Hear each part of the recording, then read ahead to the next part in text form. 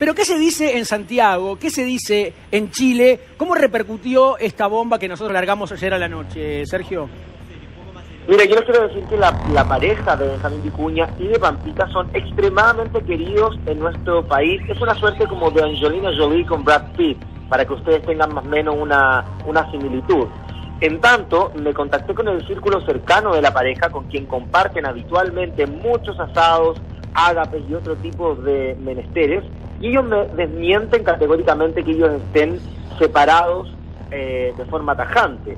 Lo que sí pude averiguar para ustedes es que efectivamente el tema de celos es un motivo recurrente de peleas entre Pampita y Benjamín, pero no es porque Benjamín sea un tipo que ande bailando con el calzoncillo a diestra y siniestra, no, tiene que ver con que él es muy gentil, es muy caballero, él tiende a ser muy galán con las mujeres, incluso con amigas de la pareja, cosa que a ella le molesta profundamente.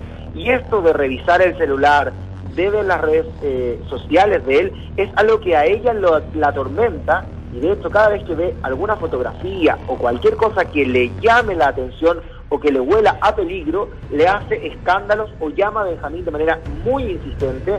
Ella Pero, es Sergio, bastante poco manejada, digamos, esto. Escuchame lo siguiente, yo te escucho con alguna dificultad porque estoy afuera, pero al aire se te escucha bárbaro. El tema es, ¿los celos de ella son fundados o infundados? Aquí está la cuestión, porque una relación de 10 años puede pasar por un montón de situaciones de las que la mayoría de los casos no nos enteramos, ni de esta, ni de muchas parejas. Esto porque trascendió aparentemente a un hecho muy escandaloso.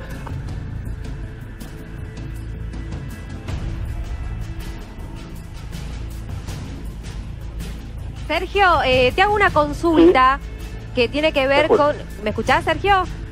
Sí, te escucho perfecto. Perfecto. Te quiero consultar si en Chile han ocurrido situaciones similares a las que pasaron aquí en la Argentina, como por ejemplo con Isabel Macedo y Romina Gaetani. ¿A él se lo ha vinculado con actrices de allá también en sus trabajos?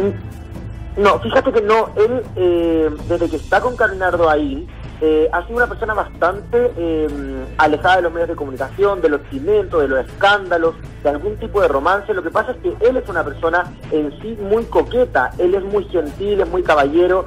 Yo creo que los celos son un tanto infundados porque Carolina incluso siente celos del grupo de amigos que rodean a Benjamín Vicuña, porque ella está siempre a la cesta. Te das cuenta cuando él se acerca, por ejemplo, a alguna de las amigas del grupo, que en su mayoría son casadas, a comentarle alguna situación, ella inmediatamente se acerca o incluso lo ha reprendido por estimar que está demasiado conversador con tal o cual persona. Por lo tanto, es ella aparentemente quien no puede manejar el tema de los celos, porque a mí por lo menos en términos de amante, acá en Chile, luego de Carnardo ahí, no se le conoce un prontuario amoroso, digamos, de infidelidad, sino por el contrario, él ha sido una persona sumamente recta y muy cuidadoso y receloso de su familia.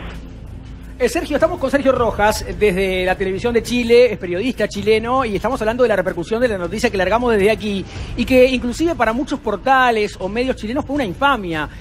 Cuidan mucho las figuras en Chile en el sentido que han puesto la infamia, una nueva infamia de la prensa argentina. En ese sentido, ¿parece creíble lo que nosotros contamos o ustedes lo descartan de plano más allá de la desmentida de la familia y de ellos? Porque vos me decías de los celos de Pampita y yo te preguntaba, que justo se cortó el audio, si hay posibilidades de que esos celos sean fundados o ella directamente le tiene celos hasta una sombra que pasa. O sea, de lo que yo puedo conversar con su grupo cercano, o sea, cuando tú empiezas a tener celos de las amistades que te rodean, con los que compartes el fin de semana, y es más, con gente que está casada, ellos comparten con muchos matrimonios. Cuando tú comienzas a dudar de cualquier mujer que se le acerca a Benjamín, es porque evidentemente hay un problema, en este caso de Carolina, no es un problema de Benjamín.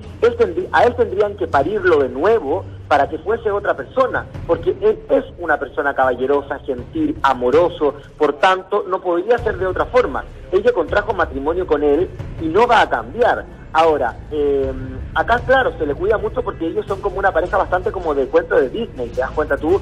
Ella, por una parte, es una mujer muy linda, muy bonita, como una Barbie. Él también vive en un cuento soñado acá, tiene una familia maravillosa, entonces Claro, no se le conoce infidelidad tampoco, por lo tanto, lo que nosotros como compatriotas de Benjamín sentimos y lo que la prensa ha podido recabar es que finalmente son solamente chimentos que han llegado del otro lado de la cordillera, como cuando, por ejemplo, se comentó que él tenía algo con Natalia Oreiro, y sucedió también esto de las fiestas donde ellos celebran estos años de Sergio, matrimonio, una fiesta muy pomposa. ¿Y cómo repercutió ahí el rumor de Oreiro? Porque vos sabés que sale de un programa como Intrusos, que es un programa que hace 15 años que está en el aire y que maneja la mejor información del país. ¿Cómo cayó lo de Oreiro en Chile, en Santiago?